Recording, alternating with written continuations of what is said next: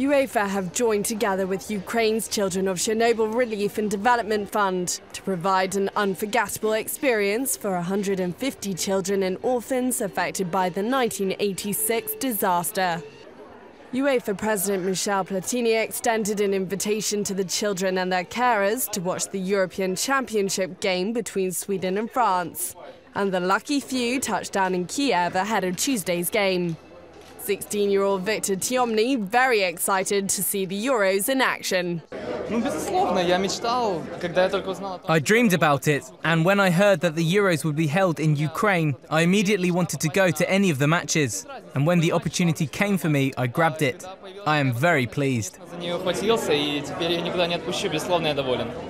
It's estimated more than 5 million people remain in contaminated territories in Ukraine and Belarus, and many more have been affected by disabilities and chronic illness as a result of the catastrophe 26 years ago.